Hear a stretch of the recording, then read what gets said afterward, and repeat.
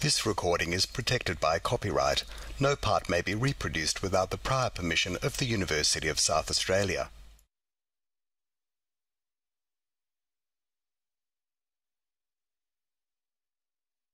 Good evening. My name is Jacinta Thompson and I'm the Executive Director and Events and Exhibitions Producer of the Bob Hawke Prime Ministerial Centre.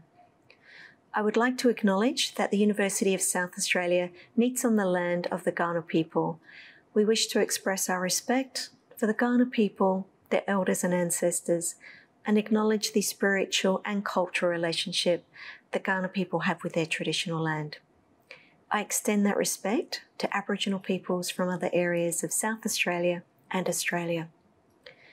I would like to welcome you all on behalf of the Hawke Centre and the University of South Australia to our online presentation with Professor Bain Attwood.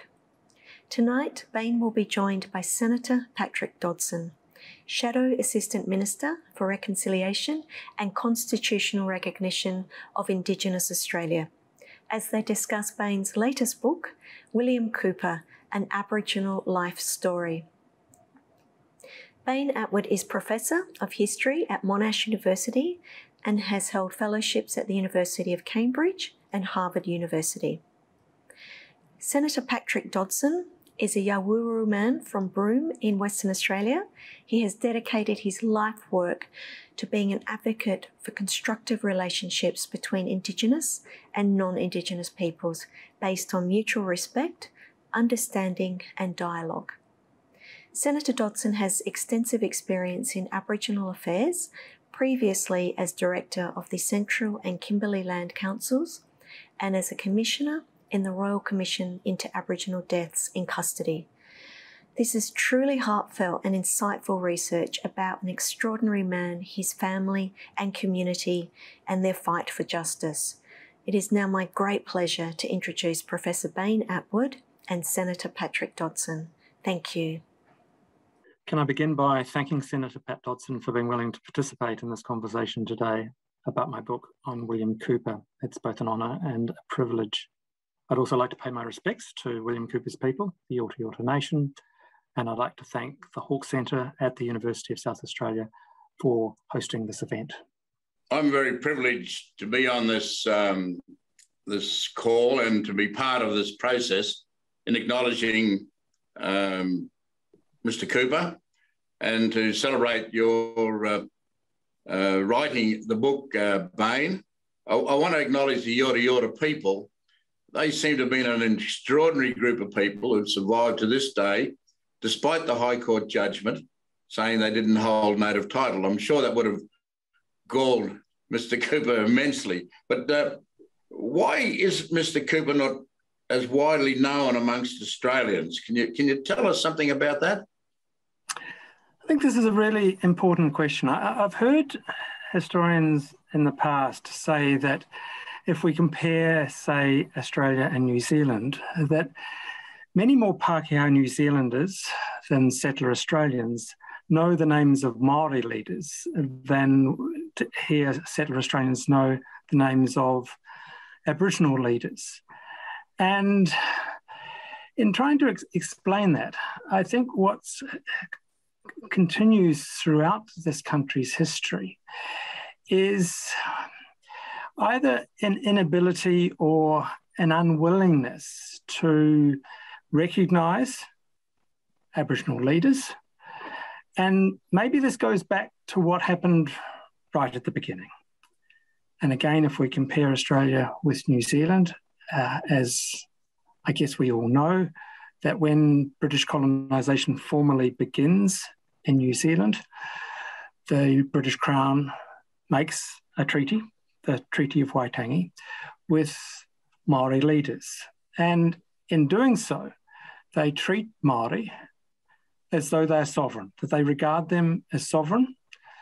And so right from the outset, one might say that Māori leaders are recognised, whereas, as we all know, in Australia, there is nothing like a treaty, with the exception of Batman's Treaty in Melbourne, which both the colonial and imperial government refused to recognise. And so right from the outset, I think there's ways in which not only Aboriginal sovereignty, but Aboriginal leadership is pushed aside. And I think what happens in the beginning of any country's history can be of fundamental importance to what happens later. Now, it's often said Australia suffers from a great silence. The famous anthropologist Bill Stanner called it the Great Australian Silence. But I think many people probably misunderstand what Stanner was saying. He wasn't talking about a literal silence. What he was saying, emphatically, was that there had been a great deal of forgetting in Australia's history. And of course, you can only forget something that you knew in the first place. And so I think we've got an ongoing problem here. It's not a problem of silence. It's not a problem about a lack of talking about Australia's Black history. I think the problem lies in the fact that the white fellas haven't listened when Aboriginal people and their fellow white Australians have been talking about Australia's Black history. And so with the process that the Uluru Statement is calling for, a process of truth-telling, I think what's going to be absolutely vital is that alongside the truth-telling, there's a process, if you like, of truth listening. Well, that's what I would call it, truth listening. I guess in this context, what comes to mind is that the very fine Australian historian, Henry Reynolds, who, as you'd know, Pat, has written an enormous amount about what we might call Australia's Black history, Black in the sense of Aboriginal history and Black as a bleak history. And many years ago, Henry wrote a book called Why Weren't We Told? And the title of the book came from his experience of going around the country talking to white Australians, talking to reconciliation groups, and telling them about Australia's Black history. And he reckons they asked this question, why weren't we told?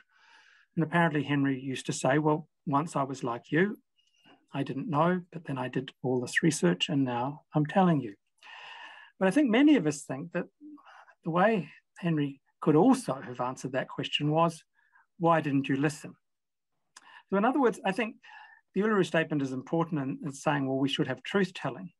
But I actually think that truth-telling has been going on for a long time in this country. There hasn't been a silence. There's been a lot of truth-telling. And most importantly, by Aboriginal people. And William Cooper is an example of that kind of truth-telling. And so, yes, perhaps we do need more truth-telling. But I think what's really required is what I would call truth listening. To listen to those like William Cooper, those like yourself, and so on. What should Mr. Cooper be remembered of? He did many things, but what should he be remembered for? And why is he really so absent from the public consciousness? And I take your point that listening is an art that is held by few, but this man has spanned. He was a very modern man back in the 1920s and 30s, advocating for a representative in the Parliament to represent and deal with Aboriginal affairs. He did some very wonderful consultations with other Aboriginal leaders across this country in a time when it was so difficult. So what should he be remembered for? And why is he so absent from the public consciousness? Because he comes to prominence, as you point out in the book, through an author called Turnbull, a journalist called Turnbull, who gives him voice in the public space, which was an extraordinary thing in its own right at the time. Yes, in my view, William Cooper should be remembered, most of all, for the petition that he drew up in 1933. This was a petition to the British King. He drew it up on behalf of the organisation that he formed, the Australian Aborigines League. It's the petition that's finally presented to the federal government in 1937. And this is a petition, as you've said, Pat, that calls for Aboriginal representation in the federal parliament. I think this is really Cooper's most important political act. But Cooper is also responsible for other important political acts in the 1930s. Most importantly, perhaps, his call for a day of mourning to mark the sesquicentenary of the British settlement, or the British invasion in 1938, in January 1938. I think this is an enormously important event, but it's generally not recognised that it was Cooper's idea. He was the one that first proposed it. Having proposed it, there were others, most importantly Bill Ferguson and Jack Patton, who took charge of the event. But in the first place, in the first instance, it was William Cooper's idea to hold a day of mourning. Alongside of that, he and his organisation are involved in supporting what we could call a strike or a walk-off from Kamaragundja Reserve. And this was the reserve that he and his people, the Yorta Yorta, were very closely associated with. And in 1939, after fighting the New South Wales Aborigines Protection Board for better conditions on Kamaragundja, a large number of Cooper's people walk off in protest. And as I said, Cooper and the League are very much associated with that. Another thing that I think he's worth remembering for is a moment in 1939, 1940. In other words, this is a time when the Second World War has started. And there's this question of whether Aboriginal people, more specifically Aboriginal men, are going to join the Australian Armed Forces. And Cooper is appalled by this suggestion. Now, partly it's because he's lost one of his sons, Daniel Cooper, in the First World War. And he remembers that Aboriginal men returned from the First World War and were denied the rights and privileges that their fellow white soldiers were granted. And this really galled him. And he said to the federal government at the time, well, why should we fight to save this country, which has dispossessed us of our land? And he said, well, he argued that Aboriginal people shouldn't commit themselves, they shouldn't join the armed forces until they were given an undertaking that they would get citizenship rights now, not when they returned from the war, but now. It was more or less, in his mind, a condition that they should make before they joined the armed forces in the Second World War. Cooper's early life, and what was it that made him become politically active? It was the experience of his son dying overseas in the First World War, still being treated as underclass or not even recognised as flora and fauna, basically, not even as human beings, and seeing minority groups internationally. He was conscious of the passion that people had for such groups in other nations, but the lack of passion for the righting of the wrongs for the First Nations in this country. So what was it that sparked him, I suppose, to get politically active, and what was it in his upbringing that made him so dedicated and determined to pursue these causes? Well, he's very much drawing on his own historical experience and the experience of his people. So he's born in 1860. He's born in his own country, Yorta Yorta country, on the banks of the Murray River. By that time, the Yorta Yorta people had been largely but not entirely dispossessed of their land as the result of the pastoral invasion that had begun 20 years earlier. And he grows up, therefore, in a world where his people, as I've just said, have largely been dispossessed of their land. They've been decimated.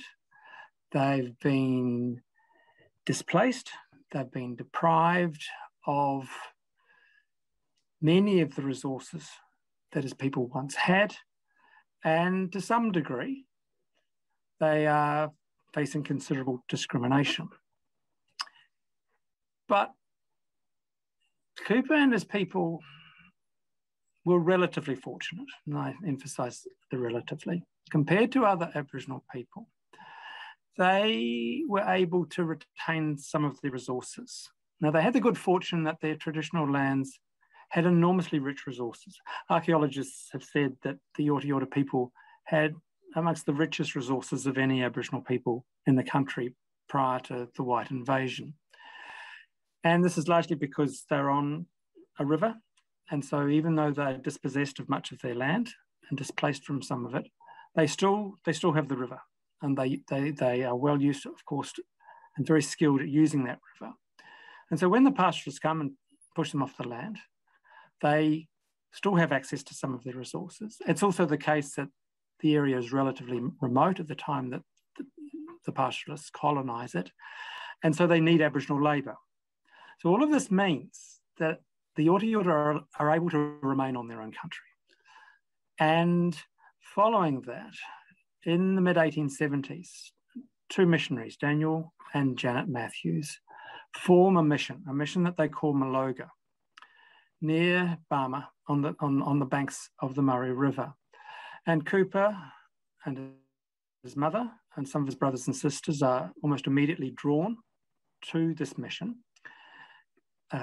Some of Cooper's brothers and sisters stay.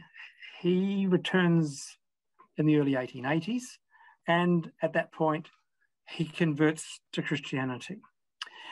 Now, these missionaries, like many missionaries in the Australian colonies at that time, profoundly believed that Aboriginal people were fellow human beings, that they were also God's people. They profoundly believed, these missionaries, that Aboriginal people were what we would call the First Nations, that they had been wrongfully dispossessed of their land, and that the British Crown, the Australian colonies, had an obligation to them because they had dispossessed them of their land. And in my view, these missionary beliefs gave Cooper and the Yorta Yorta people a political language. And I mean, as you'd know better than I do, I suppose for Aboriginal people or for any Indigenous people to participate in the political system, the system of the colonisers, Indigenous people have, to some degree, talk the same kind of language, to couch their demands in terms that the colonial system or the colonial regime will recognise. And this was a very important resource for Cooper and the Yorta Yorta. It's also true that the missionaries had connections with evangelical Christians in Britain who were very much involved in the anti-slavery campaign. And a key word in the anti-slavery campaign was emancipation. And this word, I became aware when I was working on the book, just repeatedly crops up in Cooper's writing to government, the word emancipation. It's also the case, I think, that the missionaries, and again, it's because I think of their connection with the anti-slavery campaign, they knew about, if you like, the tools of parliamentary democracy, the methods of parliamentary democracy, most of all, the method of petition, of petitioning government. And so from as early as 1880, actually, or 1881, some of the Yorta Yorta, Cooper wasn't on Maloga at the time, but some of the Yorta Yorta people, including one or two of his brothers, are party to a petition called the Maloga Petition. And this is a petition that goes to the Governor-General of the Governor of New South Wales, calling on the Governor to try and ensure that they were granted some of their own land, in effect. And so this is a world that Cooper grows up in, that his people become very adept, if you like, at petitioning governors.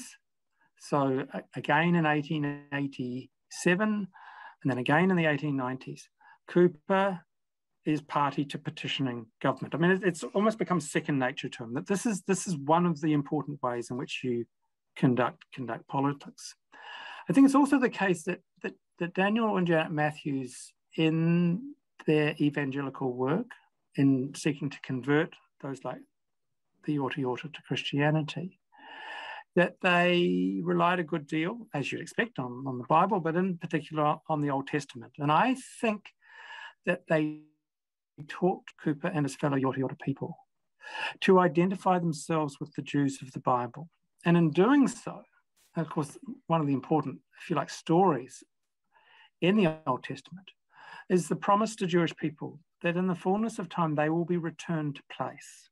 And I think Cooper grabs hold of this notion that sometime in the future, and I think there's a way in which Cooper, if you like, measured time or thought about time in terms of a biblical calendar.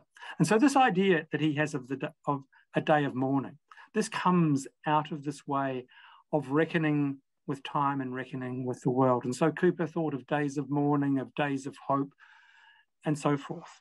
And so, as I said, one of the reasons why Cooper is able to protest, I think we can probably just take it for granted that given, that he and his people are dispossessed, displaced, discriminated against, deprived, impoverished, that they will become political. But what I'm saying is that more than perhaps many other Aboriginal people, they were somewhat fortunate in that they maintained some of their resources from traditional or pre-colonial times. They acquired new resources, adopting and adapting some of these ideas from the missionaries, and learning about particular political methods of protest, most of all that of petitioning. Yes, and wasn't there excuse me, an influence from another group of Christians, I think from the Maldives or some part of outside of the sort of British mould in a sense, but very focused on the emancipation of the slaves and therefore the liberation that would come through some one day by the petitioning, the truth, the reflection back into the faces of the authorities of the appalling degradation to which citizens have been to by their policies and behaviours. And this seemed something that also influenced Cooper. And I think one of those particular pastors married into the Yorta Yorta and became part of Cooper's family. Is what that influence seems to have also a very important part. Yes, look, this is absolutely vital. So as well as Daniel and Janet Matthews, there was this man, Thomas Shadrach James. Now, Thomas Shadrach James initially hailed from Sri Lanka. First of all, his people are from India. His parents, as far as we know, migrate to what became Sri Lanka, or what was then called Ceylon, so a British colony. Thomas Shadrach James's parents might have been recruited to work in the sugar industry, as I understand it, in Ceylon. It's soon after they went there, Thomas Shadrach James converts from Islam to Christianity. People around him realise that he's enormously capable, he's very bright. Well, Thomas Shadrach James migrates to Australia, I think first of all to Tasmania in the early 1880s, and then moves to Melbourne. And he meets up with the Matthews and the Yorta Yorta. They were in Melbourne at the time. He meets up with them, and he decides, if you like, to throw his lot in with the Yorta Yorta. So he goes to Maloga, and he becomes the teacher in the school. But he is not only the teacher of the children. He starts to run a class, at the very least for the men, in the evenings. And I think it's the case that Thomas Shadrach James really made connection with what we might call an Indian diaspora. So he knows, for example, of the conditions of Indian labourers in Fiji. He knows about other areas of the British Empire. He knows a great deal about the techniques of political or parliamentary democracy. And he teaches not just one generation of Yorta Yorta men, gives them a political education, I think we can say. So it's not only the likes of William Cooper, but Doug Nicholls, Bill Onus, Jack Patton. I mean, it's a long list. And as you say, he marries into the Cooper family. He marries one of William Cooper's sisters, Ada. And they in turn have several children. And their eldest son, Shadrach Livingston James, he follows in his father's footsteps. He's highly political. He moves to Melbourne for a while in the late 1920s into the early 1930s, and he starts calling for change in Aboriginal policy, Aboriginal practice. And there's ways in which, well, both he and his father anticipate so much of what William Cooper said later, at the same time as I think it's clear that Thomas Shadrach James, the father, almost certainly drafted the Maloga petition in the mid-1880s, and then Cooper himself petitions the New South Wales government in 1887, and I think Thomas James helped him draft that letter. And I think there's every chance that the 1933 petition to the British King of Coopers, that Thomas James had a hand in that. And we certainly know that Shadrach James helped write some of the letters that were sent in Cooper's name to government from 1933 or 1934 onwards. So the James, their family, their kin, they are enormously important. And I suppose part of their importance lies in the fact that on the grounds of colour, loosely speaking, on the grounds that they were also had experienced colonisation, that Cooper and his fellow Yorta Yorta readily identified with them, with Thomas Shadrach James, and was drawn to him. And I think that's it's a crucial part of the story. I think so often, and probably this includes me in my earlier work on Cooper 20 years ago, we're inclined to think that the white fellas, the white missionaries, Daniel and Janet Matthews, were the all-important Christian influence. And I think I've now realised that that's a mistake on my part and on the part of other white fellow historians, that the Jameses are terrifically important in this story. What is it about the physical, everyday life experience and encounter on the government camp or on the government settlement, the treatment by the bureaucrats at the board levels of New South Wales Aboriginal Protection Board and the Victorian government? What's all of that doing to Cooper, and why is it that he's then capable, or not capable, he's driven then to engage not just with petitions, but to actually go into doors and talk to, Menzies and talk to McEwen and other politicians and demand of them some responsiveness to the circumstances. So he wasn't just a passive man. He was very much proactive, internationalist, well instructed by the numerous contacts he had around Australia, and fearless in going through the barriers, as it were. To answer that question, I think it's really important that we recognise that there was, if you like, a moment of Aboriginal recovery after the devastation of, if you like, the first phase of colonisation. That with the, if you like, partly the coming of the missionaries I spoke of before, that there, and the point I made before, that the Yorta Yorta were able to retain some resources and acquire some new ones. Now, there was a period from the middle of the 19th century to the early 20th century when Cooper and his people on Kamaraganja start to recover from the ravages of colonisation. First at Maloga, and then when Maloga is succeeded by Kamaraganja, just really up the river. So Maloga was a mission, and Kamaraganja was originally a mission. And it came under the control of a philanthropic organisation based in Sydney called the Aborigines Protection Association, who were, in their own way, sympathetic towards Aboriginal people, recognised they'd been dispossessed of their land, deprived of resources, and were willing to fight on their behalf. It's also the case that there were local white figures. Most importantly, there was a man by the name of John Chanter, who was the local parliamentarian the Yorta Yorta in the New South Wales Parliament. He's a very important figure for Cooper and other Yorta Yorta people. He's the one they write to above all else in the 1880s, 1890s. Chanter's sympathetic, he takes up the cause. He's probably responsible for ensuring that the New South Wales government creates a larger reserve of land for Aboriginal people at what becomes Kamargunja.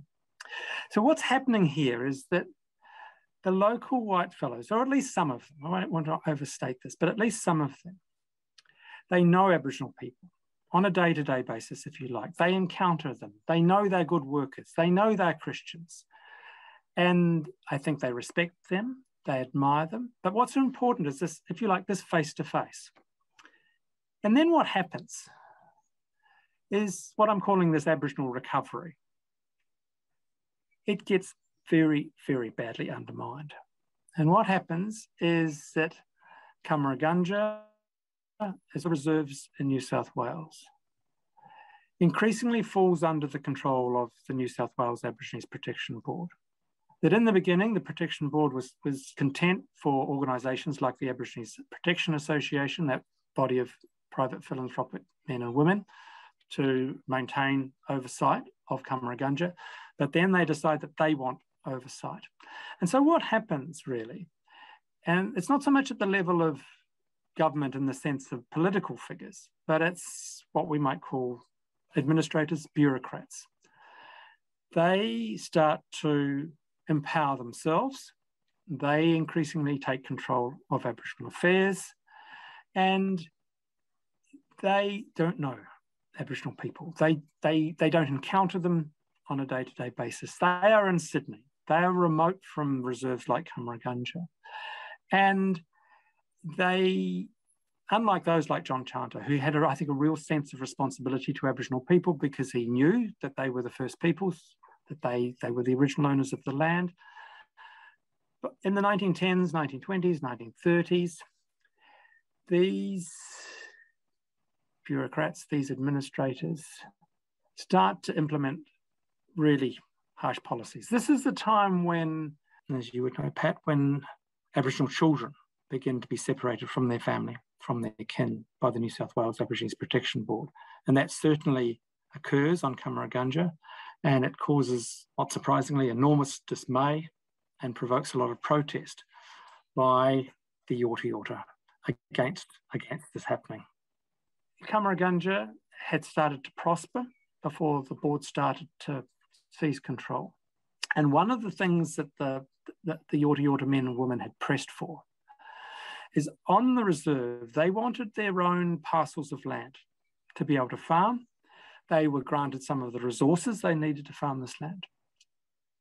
And then the Wales Aborigines Protection Board turns around and says, no, we're going to break up these parcels of land. Now, those like Cooper believed, and I think rightly so, that the Aborigines Protection Association, when it was in charge, had given them a guarantee that these parcels of land were theirs. They weren't given title to it, but it was a solemn undertaking. This is we're returning to you a very small part of your land.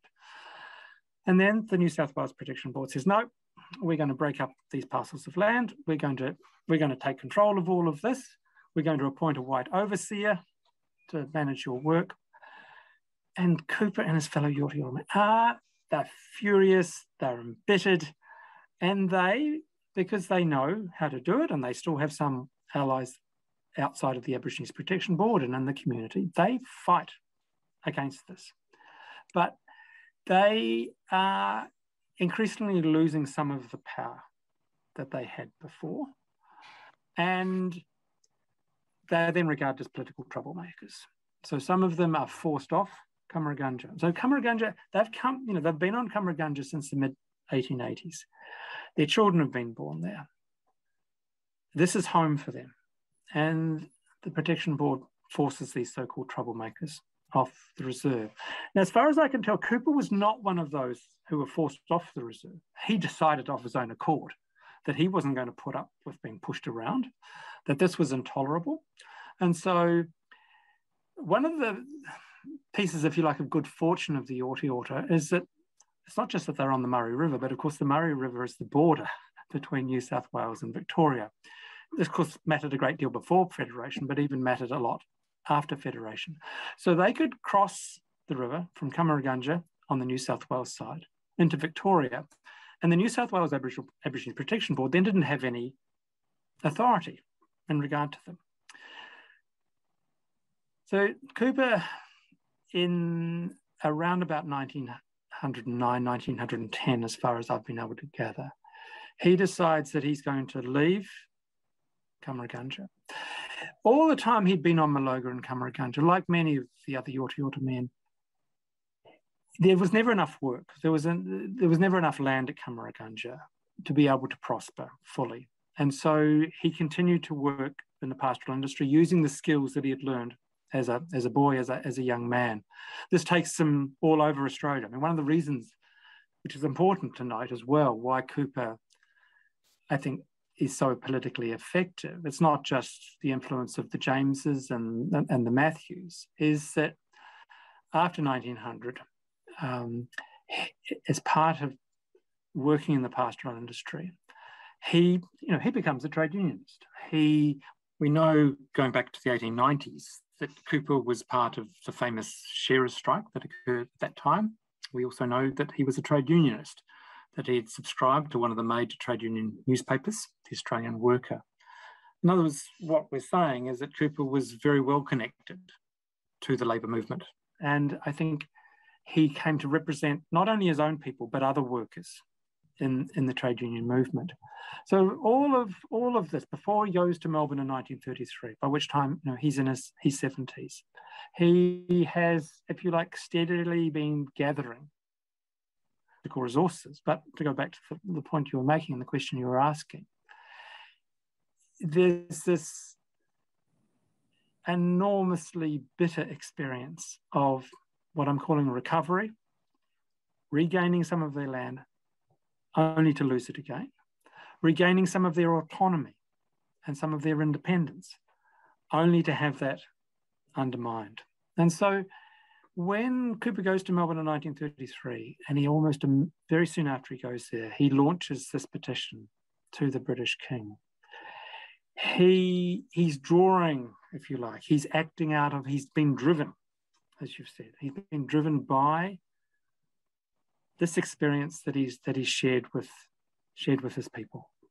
What's the they obviously would have heard of not Kamaraganja, the more successful place in Victoria down at the community south, Corandurg, and ultimately people from Corandurg moved up into Kamaraganja, but that autonomy that Corandurg had.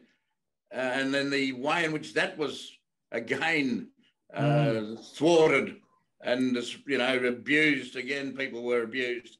So the pattern of the way the bureaucracy, the governments and their agencies were treating people became far more etched, I think, in Cooper's mind. That this wasn't just a singular matter. This was systemic. This was not only across Australia systemic, but internationally, this is starting to bear upon, the rights of minorities, really.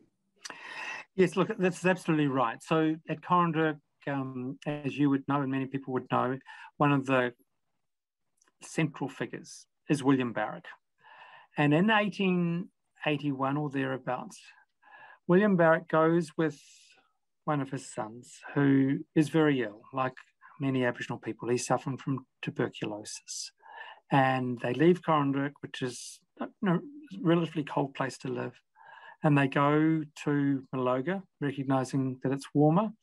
And William Barrack takes his son there, hoping that this will enable him to survive the tuberculosis. And while they're there, there's no question that they talk to the Yorta Yorta about what's happened, the conflict between them and the Victorian Board for the Protection of Aborigines. It's also the case that very soon after Corandurg was founded in 1863, that Daniel Matthews, among others, encourages some of the young Yorta Yorta, some of the children, to go to Corandurg. Matthews, from the mid-60s, wants to establish a mission the mission that becomes Maloga, but he doesn't have the resources, he can't get the support he needs at that time. And he encourages a not insignificant number of Yorta to go to Corandurg. And then in the 1880s, those people return and they bring with them this political knowledge, this political experience, and the experience of, again, being threatened with dispossession.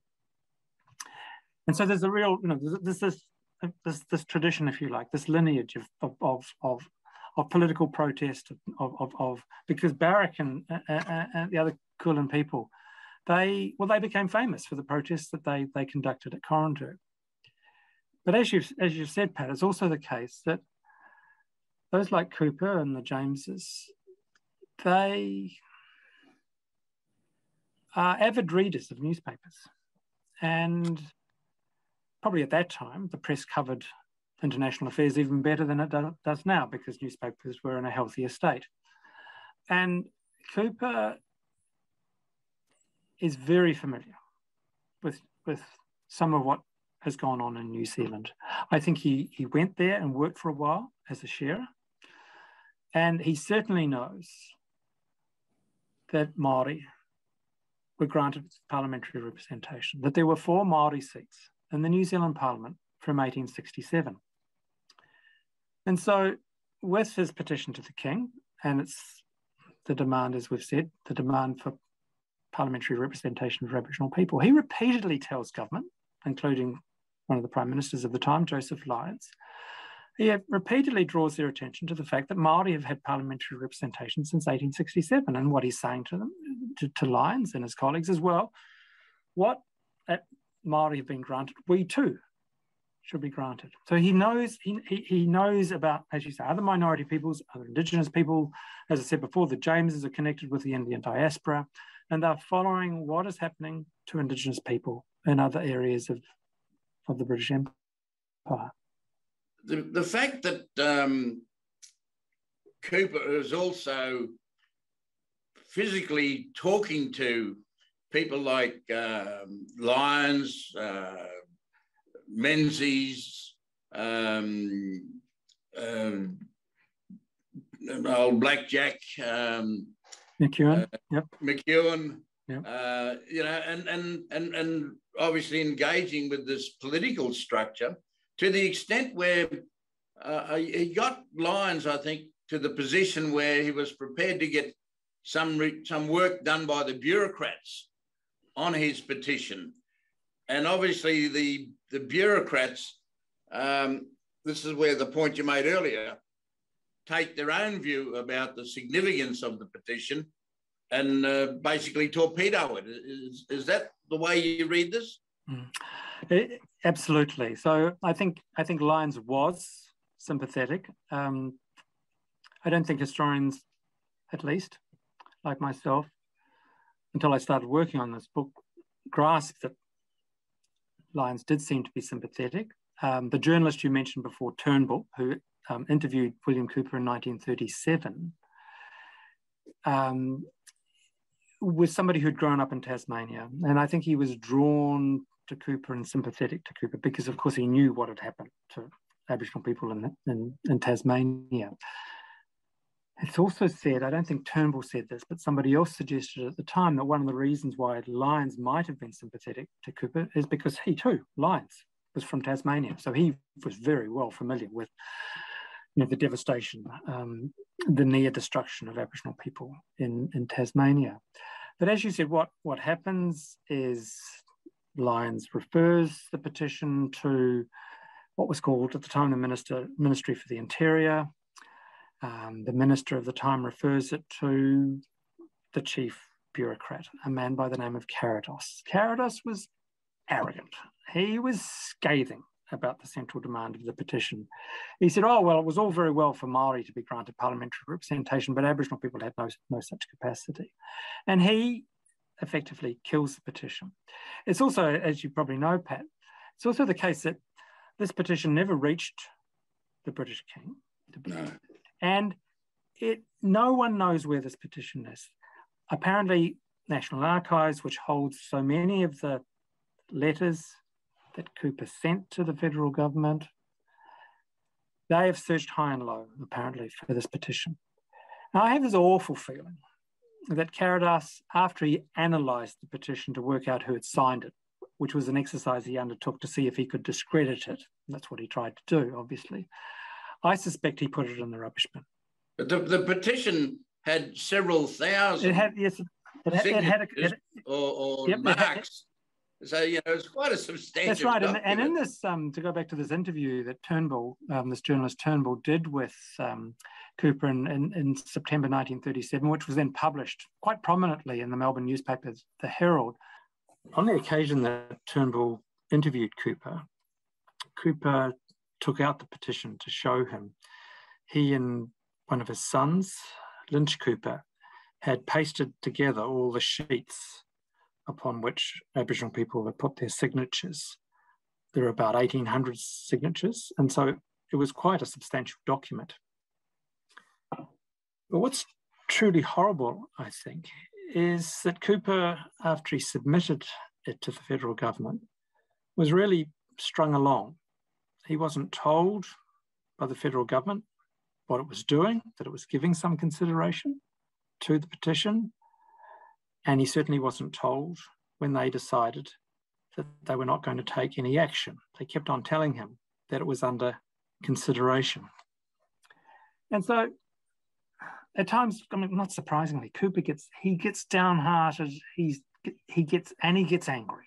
The petition's ready to go by about 1935, and he tells the federal government he has it, but he's going to withhold it. He's not going to try and submit it to the British King. He's going to give the government a chance to introduce the policies and practices that he wants to be introduced, to give Aboriginal people a fair go. He holds it back. He has great hopes for a conference in 1937. It was the first ever conference of the administrators of Aboriginal affairs. He's bitterly disappointed by the outcome of this, and he writes to a federal minister, clearly drawing on the Bible, saying, "We asked for bread and we only got a stone." He's really, really angry. I mean, letters of this anger, but he's really angry in this letter.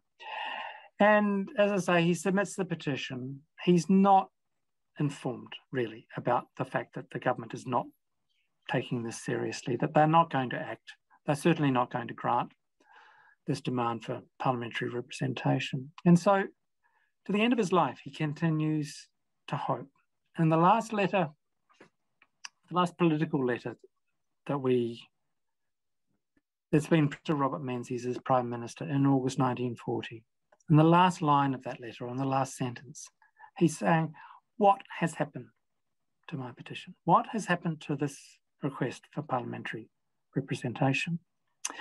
I think what's important for us to note here is why Cooper was seeking parliamentary representation for Aboriginal people. On more than one occasion, he told federal government ministers that Aboriginal people could, in his words, think black, and that whitefellas, by and large, could not do that. So what did he mean by thinking black? At one point he said, well, you whitefellas are the victors, you're the conquerors, and we are the sufferers.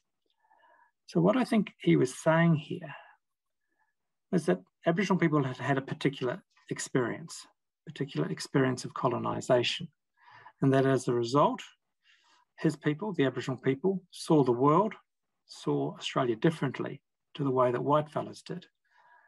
And so what he was saying is, you whitefellas need our perspective. You can't run Aboriginal affairs without an Aboriginal perspective.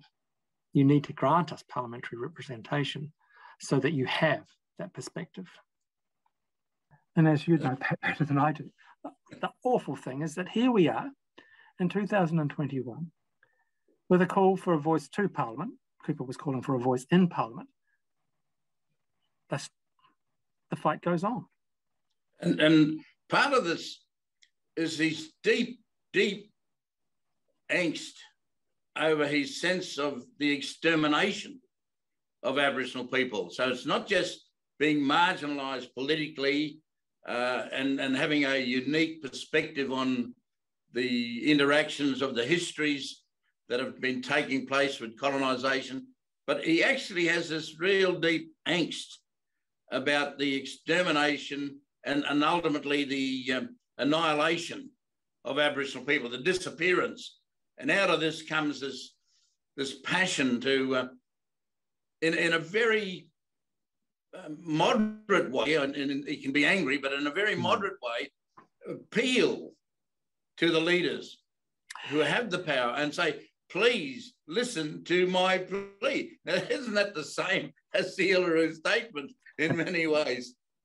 Yeah, and absolutely. And there's this phrase that Cooper uses in his interview with Turnbull, and I, as you gather, I keep going back to this interview with Turnbull. One of the reasons I do so is that, yes, we have all these letters of William Cooper, but his forte was talking. I mean, and he didn't get the chance to talk face to face with hardly any of these ministers. He wrote letters to them, but his forte was talking. He was eloquent, he was articulate, but on his own admission, he struggled to write. He had very little formal education. He read very well, as far as I can tell, but writing was difficult, and he needed the help of others like the Jameses. And so in this interview with Turnbull, it's one of the few occasions in the historical record that we hear him, so to speak, speaking.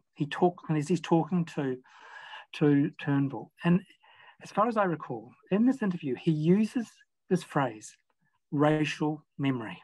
I think it's a really illuminating. And what he says is this: Aboriginal people have what he called this racial memory. And as you said, it's a memory of extermination,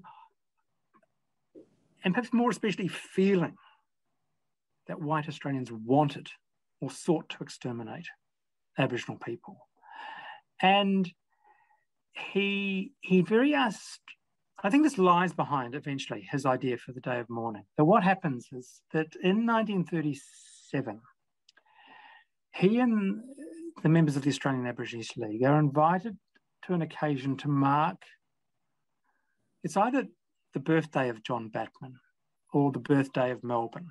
And what's important to realise here is that the Yorta Yorta and William Barrett's Kulin people, they regarded Batman as a good man, not as a swindler, but as a good man, because Batman had made a treaty with their people, and by making a treaty with them, he had recognised them as being the owners of the land.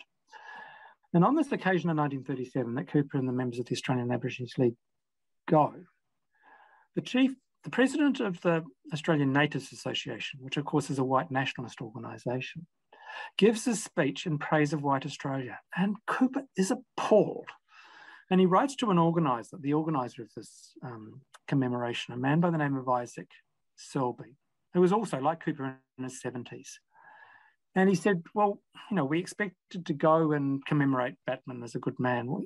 He said, I didn't expect to be lectured on white Australia with no mention whatsoever about Aboriginal people. And he uses some phrase like the white fellas have sated themselves on Aboriginal blood. So it's this very clear reference to the killing of Aboriginal people and the extermination of them. So this is, as you say, this is really important. What drives his work, this memory of this threat of extermination. And in the petition itself, apart from calling for parliamentary representation, he calls on the federal government, or rather the British King, to act to ensure that Aboriginal people are not exterminated. Obviously, the question arises. You're a historian. You have had, previously you mentioned encountered Cooper, but why have you decided to embark upon this particular exercise of bringing Cooper's endeavours together and presenting it in such a detailed research and very easily understood manner for the average punter? Why have you bothered to do this? Well, one of the reasons is that, well, to be honest, Cooper fascinates me. I think he's such an interesting figure and an important figure, and clearly what he had to say, certainly in terms of his call for parliamentary representation, just continues, wrongly in a way, to be so important. So there are some really important resonances, obviously, for me. And this is not just history in the sense of something that's in the past. This is history, its connection to the present, its importance to the future. So I'm drawn back to Cooper for that reason. I'm also drawn back to him because I've come to believe that in the way that some of my fellow academic historians are doing work in this field, that they are not approaching it sufficiently in terms of what academic scholars, to say nothing of Aboriginal people, have called the approach of Aboriginal history. So back in the 1970s, there was a group of scholars, historians, anthropologists, archaeologists, linguists at the Australian National University. By this time, of course, there's been the Tent Embassy, there's growing militant Aboriginal protest, and they believe by this time there are historians working on the history of relations between Aboriginal and white people. But this group at the ANU are very critical of the approach. There's a lot of emphasis on the white fella's point of view. Racism, the violence of the frontier. Well, they recognise that this was a really important story to tell. But they wanted to tell the story, approach it in a different way. They called this approach the approach of Aboriginal history. Well, what did that mean? This was an approach that very much focused on Aboriginal people. It was also an approach which focused on what historians would call historical agency. In other words, the capacity of people to shape their lives, at least to some degree. But perhaps most importantly of all, this was an approach which emphasised Aboriginal perspectives. In other words, Aboriginal ways of seeing in the past. These people also thought that the approach should be interdisciplinary, that you couldn't just approach the past by using the techniques that historians have been using for a long time, principally by relying on the white historical record. And so in the founding of Aboriginal history, it mattered enormously that there were people other than historians involved, perhaps most importantly, the anthropologist Diane Barwick. She was by this stage very accustomed to learning about Aboriginal people's history from their point of view by talking to them, by doing oral history, by gathering oral tradition. So these people, including Diane Barwick, they found this journal, the journal that comes to be called Aboriginal History. They founded it in 1977, and it flourished for a while and I think became quite influential. This is also the time that Henry Reynolds publishes what is probably his most important book. In 1981, he publishes a book called The Other Side of the Frontier.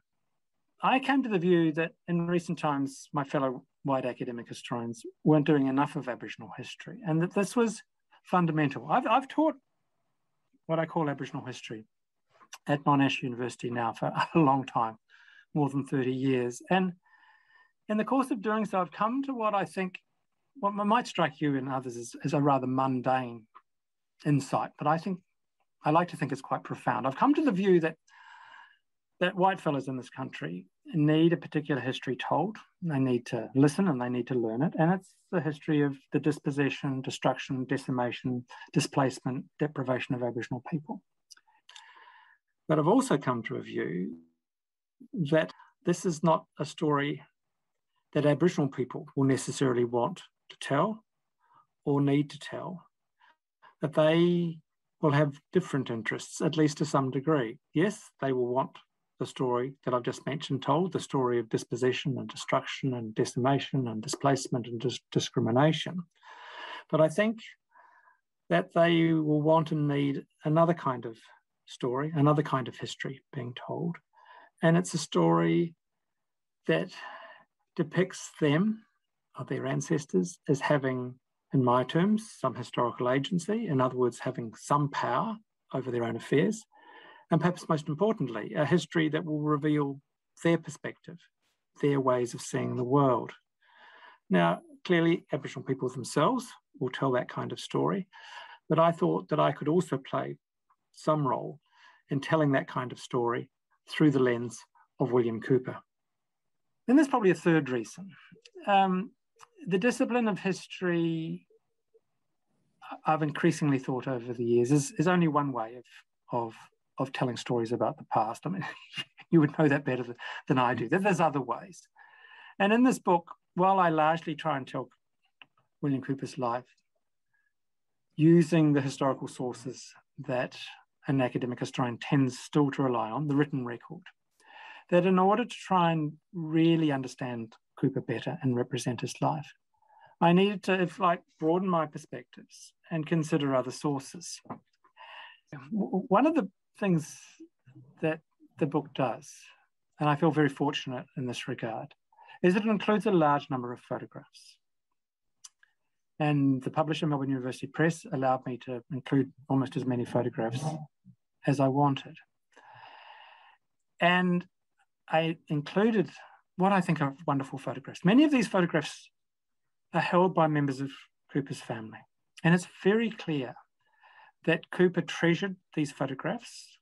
These are photographs sometimes of him on his own, photographs of him and his children, photographs of him talking to the other members of the Aboriginal League. And in the book, I've been fortunate enough to have the permission of members of his family to include some of these photographs. And I think some of them are wonderful photographs.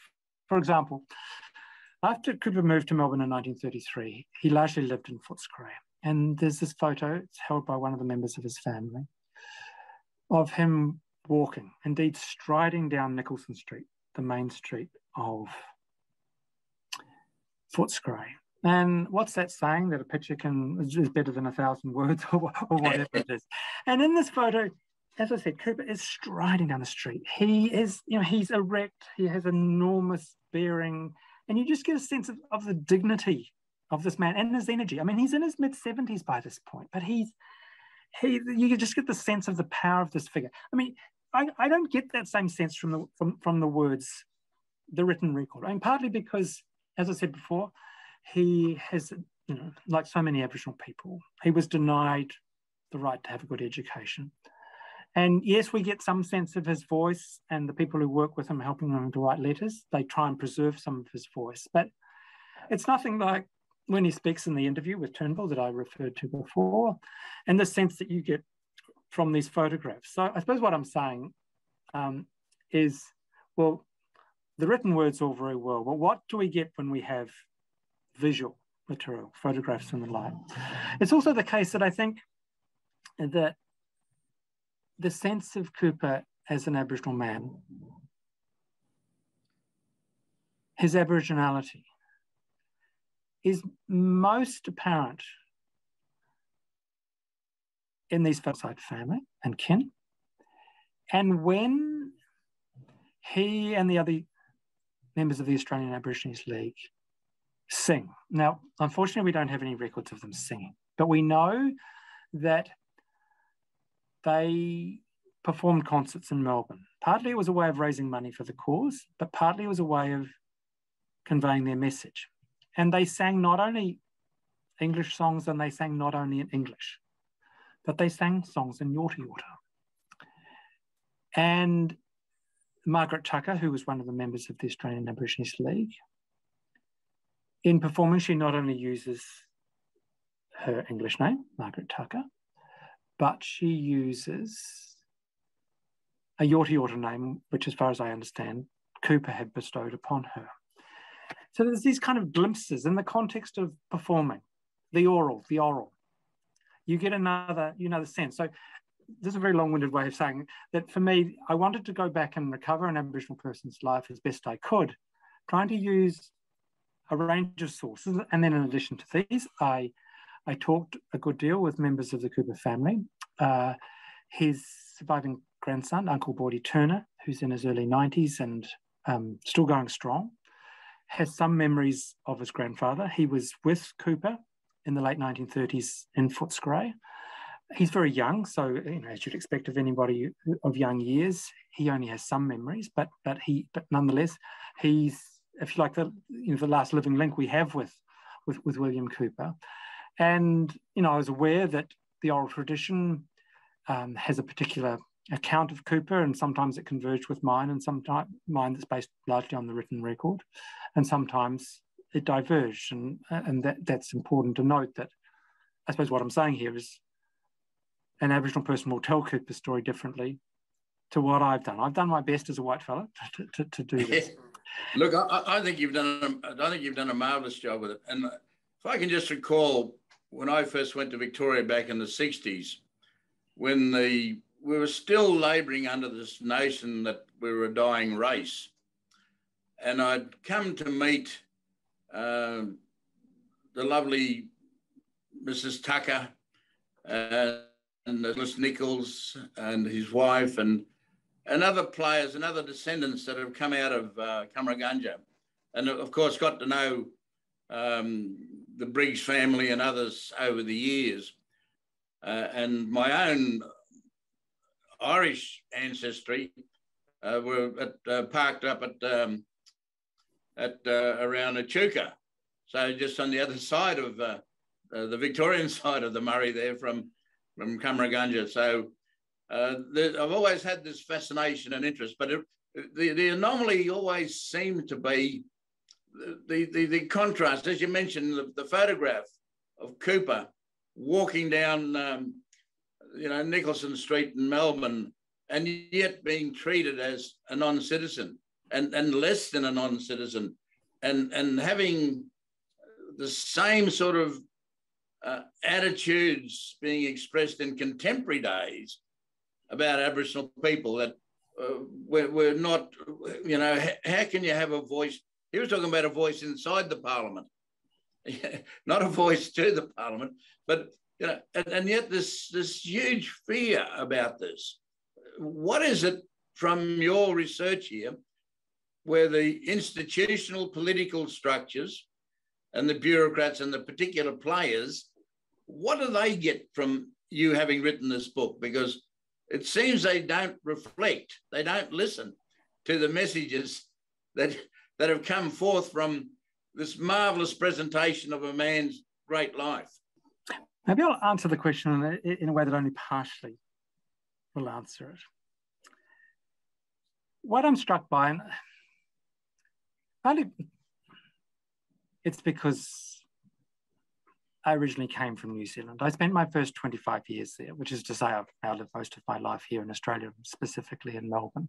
And I don't want to overstate the differences between New Zealand and Australia. The similarities in regard to Indigenous people, I think, are greater than the differences. But I nonetheless think the differences matter.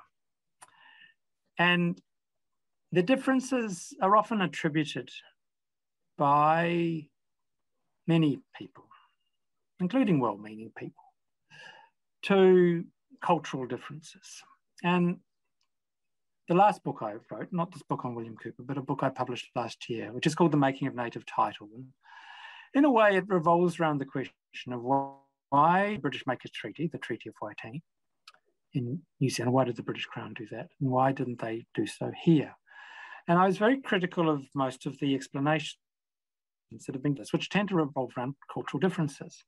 And the argument I put, it's a rather complicated argument, so I won't try and rehearse it here, but at the heart of the argument is my emphasis on historical factors, more specifically on the sequence in which colonisation occurred. And the difference is this, that in New Zealand, like in North America, both what becomes the United States and Canada, when British colonisation begins, it's not done by the British Crown, it's not done by government. And so what occurs is small parties of Brits wash up, so to speak, on the shores of North America and on New Zealand. And they're relatively powerless. They recognise they're relatively powerless. They want to obtain access to some of the resources of Māori and Indigenous people in North America. So what do? They negotiate. They treat the Indigenous people as though they're sovereign. So I'm not talking about whether, in some high kind of theoretical or conceptual sense, they think Indigenous people were capable of being sovereign or owners of the land. It's on the ground, it's face to face. They want access to the land, these British subjects, and so they negotiate. They enter into agreements, which they understand as agreements to purchase land. They treat the Indigenous people as sovereign. So in New Zealand, what happens is that by the time the British Crown decides that it wants to try and annex New Zealand in 1840, By that stage, you've had something like all the periods since Cook had claimed possession of New Zealand in 1769 and 1770. So 70 years, 3 generations. And during that time, there grew up this practice of treating with Māori, treating them as sovereign, treating them as the owners of the land. And so along comes the British Crown, and they actually don't have much sense of Māori power. But they realise that there are a whole number of British subjects who are claiming land in New Zealand on the basis of what we would call native title, on the basis that they have purchased it from Māori. And they know that some of these British subjects are actually quite powerful, and they know that these British subjects are going to tell the British Crown to bugger off if they claim that Māori don't have rights to land. And the British Crown is in a real quandary here, but they realise that they have to treat Māori as sovereign, and they have to treat them as the owners of the land, and that's what they do. So compare this to New South Wales. So Cook, what's really important to note here, I think, is that Cook claims possession of huge swathes of Australia on the very same terms as he claimed possession in New Zealand, basically on the basis of what was called the doctrine of discovery.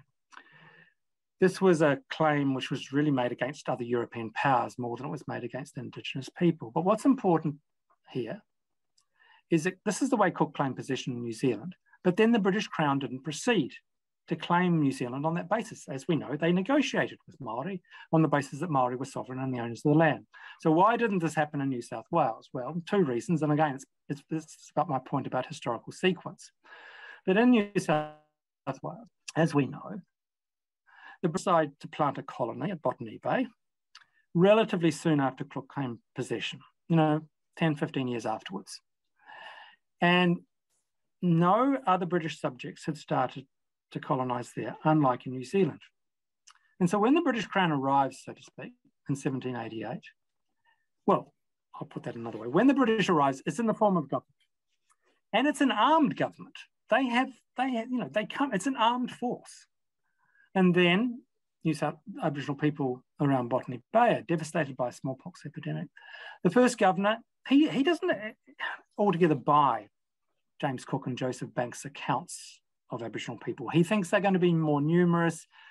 He tells the British government when he's appointed to be governor that he thinks that when he arrives, he's going to have to, in his words, throw up some kind of fortification. And then, partly because I think Aboriginal people are decimated in that area by smallpox epidemic, that none of this treating for land, nothing like the tradition that grew up in New Zealand, emerges. Now, you'll be saying, this is taking a very long time to answer my question. What I'm talking about here very loosely is that after 1840, it took a while in New Zealand, but after a while in New Zealand, the British colonisers come to realise just how powerful Māori were. I mean, first of all, even in 1843, there's a moment where the New Zealand Company, which was a company of private colonisers, they try and swipe land of Māori in the top of the South Island, and one of the most important Māori rangatira, Te Rapraha. He gives them the shove off, and the whites fire first, it seems, and they kill some of Te Rapraha's people, and they respond and they massacre. And the British go, oh, we didn't know Māori were so powerful militarily. It takes a while for them to sink in, but then later, just as Aboriginal people fought back here, but by that time, there were all these perceptions that Aboriginal people were not very powerful. But what happens, without overstating it, in New Zealand's history, Pākehā, non-Māori New Zealanders, at least have some appreciation that Māori are powerful.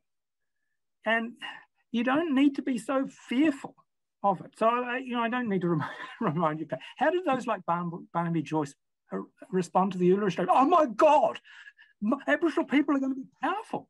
And so I'm being facetious, and I shouldn't be. But I think this is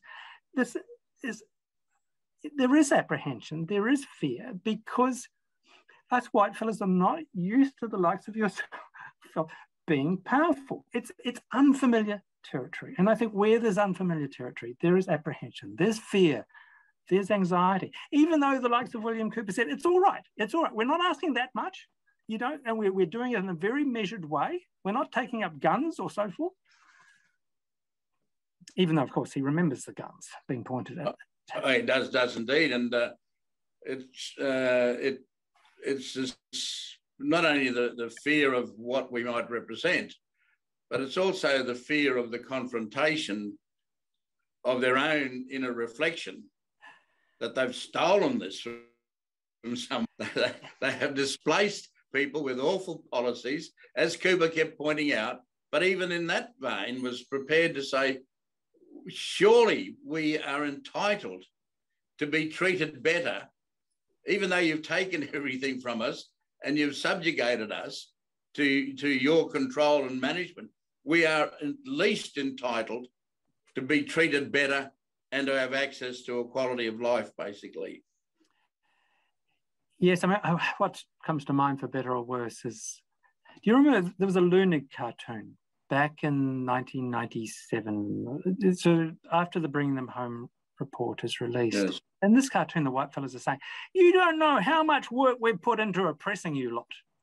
And what I took Learning to be saying was, well, us white fellas know that we've treated your people so badly. And so we fear, do we fear that you're going to wreak revenge on us because we know how badly we've treated you?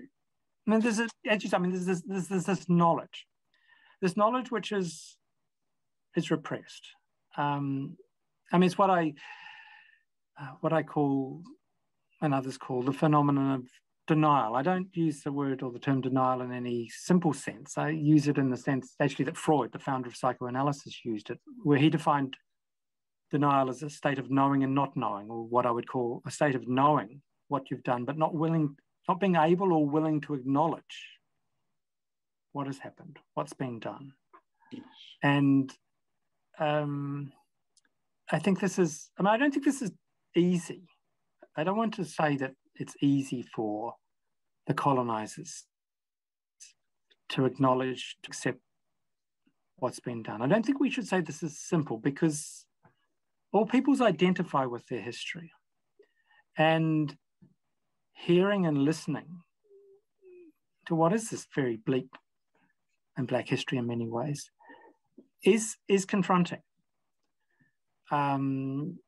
And I think it's important not to represent a task that's difficult, coming to terms, working through a bleak past. I don't think we should pretend that a difficult task is easy. I don't think it's a mistake that Aboriginal people make, but I think it's a mistake that people like myself are inclined to make. Yes, and maybe this is probably simply one of the last questions I'll get in this discussion, but it's been wonderful listening to you. But you reflect on the Australian Parliament today, where you have, I think, 5 or maybe 6 Aboriginal members of Parliament. And you would hope that this would diminish the fear as the dialogue, the cut and thrust in a common platform, as Parliament is, would begin to free up people from their fears to deal with the challenges that we've got from the Uluru Statement to the heart, and a voice to how moderate that request is, a voice to the Parliament, a truth-telling process, and an agreement-making process around things that will enhance us all as Australians. Now, do you have any commentary on that? You know, what would Cooper have thought, seeing even someone like, the Green Senator from Victoria now in the Parliament, speaking about such things as were dear to his heart? I expect he'd be surprised, perhaps amazed, and overjoyed. But can I ask you a question? It's really to put the question that you've just put to me. I guess I'm interested to know whether, in the period that you've been in Parliament, alongside your fellow Indigenous parliamentarians, whether you have any sense that the way they're responding to you, the way they're responding to being what's put to them, the Uluru Statement and so forth, have you seen any change? I think if I measured it against the life of someone like William Cooper, it's very incremental and at a snail's pace. There's no immediate revelation that takes place across the aisles. There's some empathetic positions, but shifting political ideology and historical assumptions about the position of First Nations peoples in this country is as tough inside the Parliament as it is outside the Parliament, except that parties are held accountable by their electors. And ultimately, the significance of what's being put forward in a moderate, clear way for justice, not only in cultural heritage areas, but in social justice and the way those policies are enacted, and for a reasonable say on how the laws of this Parliament or parliaments are going to impact Aboriginal people. I think they're gradually gaining credibility and are seen as non-threatening. And it might take another 2 parliaments before we wonder whatever the discussion was about.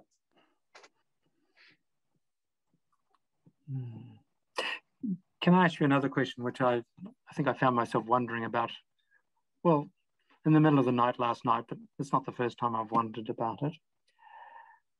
Whether there's any connection between denial, and the way I'm using the word denial of the climate crisis amongst many figures in Australia. Whether a connection between that denial and the denial of Australia's Black history? Oh, I think there's a direct connection. I think there's a direct connection because the assumption underpinning settlement and colonisation is that they tamed the wilds, they converted it towards productivity, it laid unused, as it were, and now they're finding that the techniques and activities and the abuse of the landscapes, the waters, and the extraction of minerals like coal are in fact doing more damage than the fire burning systems that created such a wonderful topography when they first came and saw it.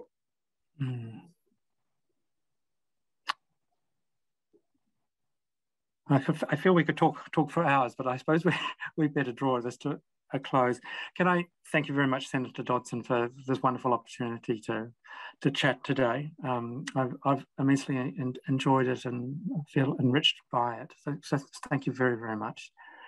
And can I thank the Bob Hawke Prime Ministerial Centre at the University of South Australia and my publisher, Melbourne University Publishing, for hosting this event. Thank you.